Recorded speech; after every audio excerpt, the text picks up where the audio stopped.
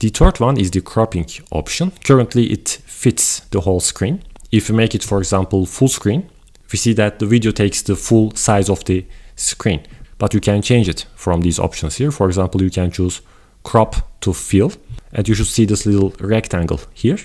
So if you drag it from here, okay, or from here, then you see that the screen gets much smaller. You can also play it around like this. And now this bright part will be our new screen of the video, and it will cut the rest of the screen.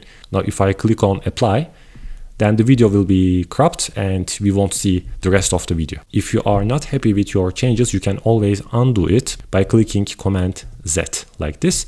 Or if you have made a change, you'll see that these colors here are turned from white to a blue color, okay? So you understand that you made a change. If you are not happy, you can click on reset, and now it is resetted. If you want to learn more about using iMovie, then check out my full video tutorial next.